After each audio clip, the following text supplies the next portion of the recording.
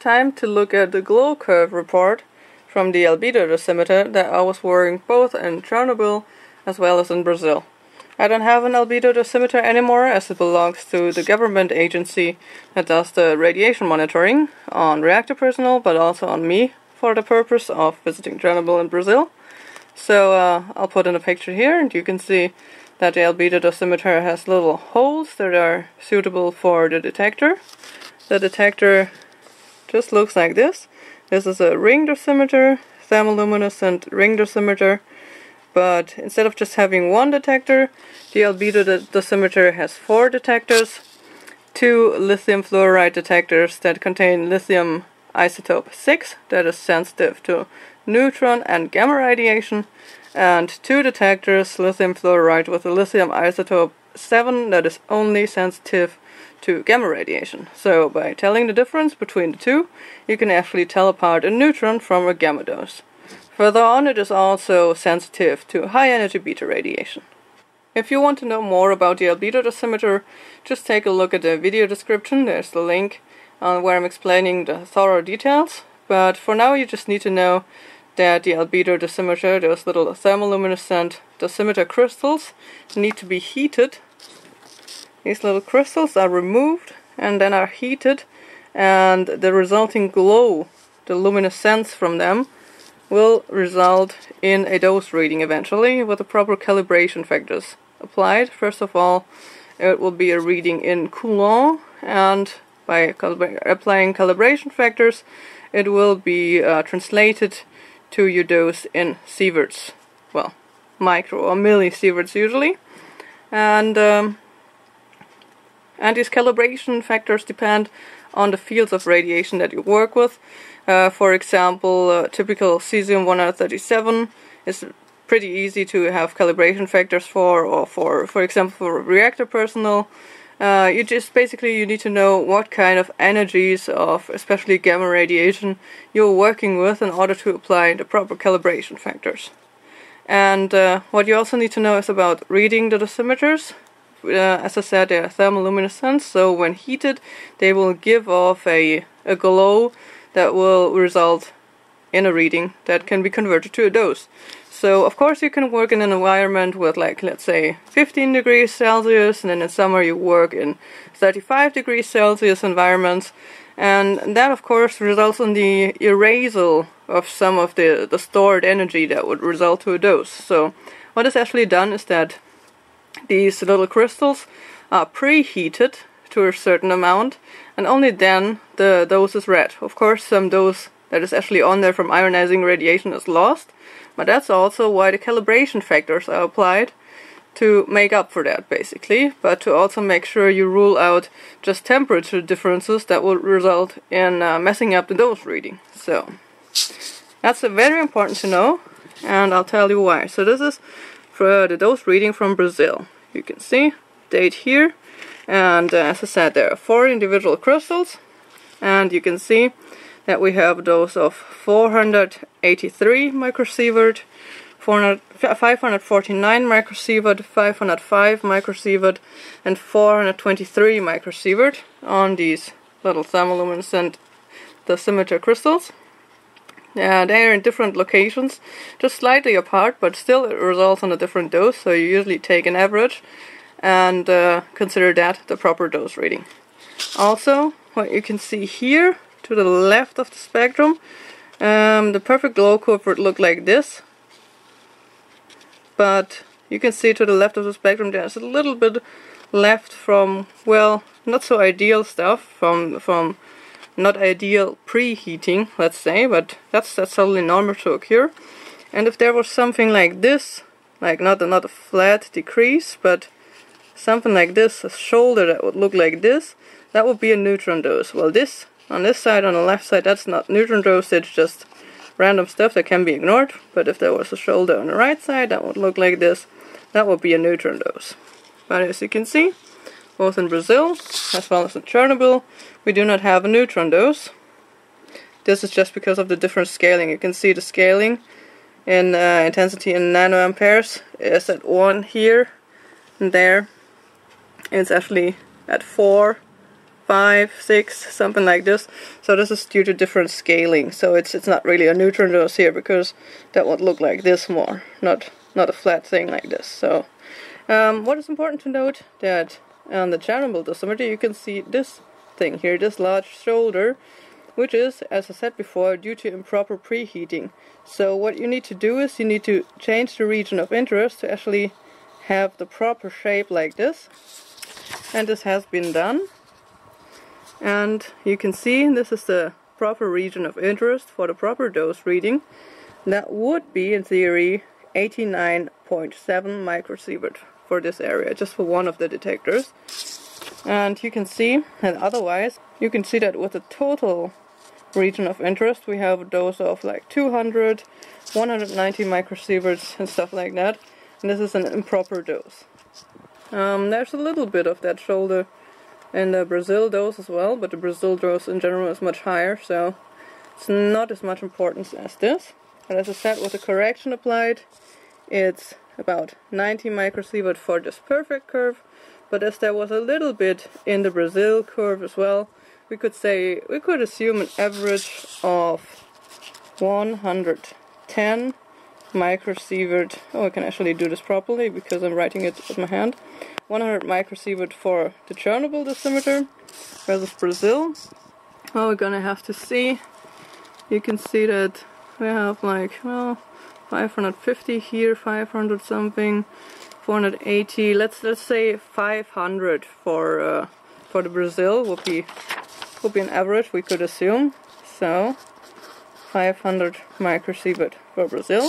With Chernobyl, it's pretty well calibrated, as in Chernobyl, you know what radiation you were expecting. You were expecting basically cesium-137 radiation. Well, in Brazil, now there was a field of, well, the thorium that was present, and they did not have any calibration factors for it. So they told me that it's a plus minus 20% for this reading actually, because they did not have the proper calibration factors for that. So let's assume that the reading is too high, and we're estimating 400 microsieverts as a total dose for Brazil, which is saying, okay, it was 20% too high. But then what we also have to consider is the flight. To Chernobyl, it was very short. It was just, well, probably less than 10 microsievert. So with the flight, it would probably still leave us with 100 microsievert received in total. While in Brazil, it was a really long flight, and there's also the so-called South Atlantic anomaly, which exposes you to much more radiation. So we can easily assume 100 microsievert for the flight. So that would result to a dose of 300 microsievert in total. So that has the proper calibration. We don't really need to subtract anything from this dose, but for the flight it's, well, about 8 microsievert actually to Kiev and back from Berlin. So it's about 100 microsievert in total. Brazil, no proper calibration factors, so we're assuming a 20% too high dose. So 400 microsievert as a dose, minus 100 microsievert for the flight, is a dose of 300 microsievert for Brazil, 100 microsievert for Chernobyl. I was in Chernobyl for pretty much exactly 2 days, staying at the town of Chernobyl, which is just about maybe 20 kilometers south of the nuclear power plant. And I was in the exclusion zone quite a lot, maybe total of, I don't know, 10 hours, 12 hours? Yeah, 12 hours to say the least. I was walking the Red Forest, which had a couple of 100 microsievert per hour reading, but just for a few minutes. And then I was also playing with the fuel fragment, but the inverse square law applies, and I did not really receive a very high dose from that, and especially no neutron dose, as we saw. And in Brazil, I was for 2.5 days, roaming around freely, spending a lot of time on the beach, of course. Not as much time as the usual tourist spends on the beach, because I had to walk around and, well, do a lot of stuff for the documentary I was hired for. But you can see that in Chernobyl, I received much less of a dose than in Brazil. For about, well, staying a little longer in Brazil. So if you want to be absolutely correct, you could assume 240 microsievert for 2 days of Brazil, while just 100 microsievert for 2 days in Chernobyl, while I played with a fuel fragment, walked the red forest, and pretty much carelessly played with anything radioactive I could find, while in Brazil, I was just behaving like the normal tourist. Which is also interesting, because in Chernobyl, you remember, people called me totally crazy, don't touch this stuff, don't step on the moss, don't do anything of this. Total dose, 100 microsievert in 2 days. Brazil, which is everybody, was on the beach and everything like that. Total dose in 2 days, 240 microsievert. If I had been on the beach like a lazy tourist reading my book all day, it probably would have been 3 times that dose. Quite interesting, I say. Incorporation. Okay, incorporation, yeah, that's true. Incorporation might be an issue, especially if I just play around with it. There's a lot of cesium-137, which is the main cause for the dose, actually, and if I incorporate that, it behaves like potassium in my body, which means it migrates to my muscle tissue and stays there with a half-life of a few months. That is the biological half-life. The physical half-life of cesium-137 is 30 years. The biological half-life is just a few months. But then there's also the thing, okay, of course, this is more dangerous than just some random thorium, of course, because the body, well, doesn't really use the thorium, and it's not really an airborne particles or anything. But then there's the thing that in Brazil, there's more to the thorium decay chain than just that. It's not just thorium-232. There's the whole decay chain, and for example, there's radium. Radium, thorium is 222. Which radium isotope was it again? Yeah, I think it's radium. No, let's check actually. So in the thorium decay chain, it's radium-224 actually. Sorry about that. Radium-224 in the decay chain, and I had it analyzed, as you can see in my previous video about the dosimetry of Brazil. There's about 7,800 decays a second, or becquerel, per kilogram of that sand. And you know, if your child drops like a banana, maybe a piece of banana into that sand, it will pick it up again, it will eat it.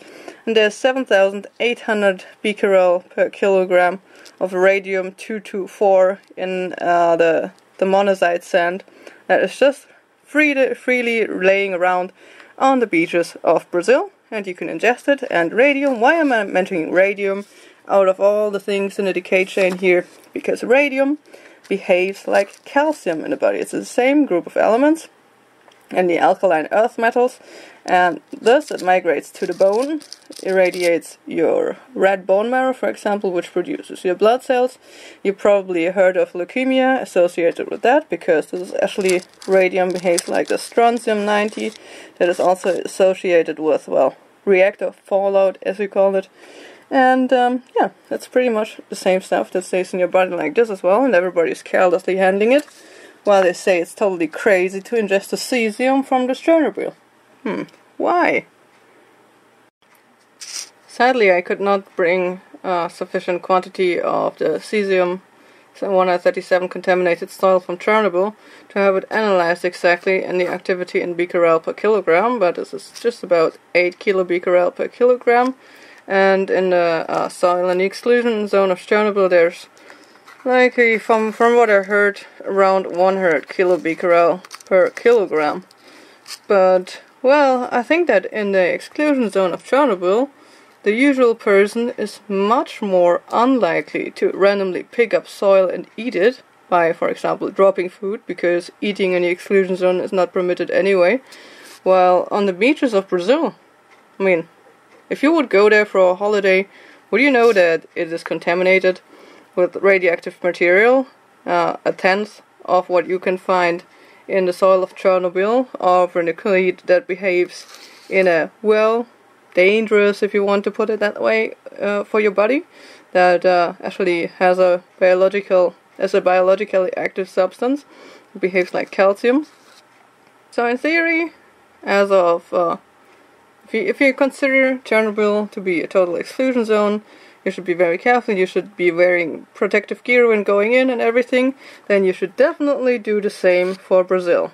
And if you don't do the same in Brazil on the beaches, then you should reasonably not do it in Chernobyl either, because you can contaminate yourself with a large amount of radioactive substances, both in Chernobyl as well as in Brazil.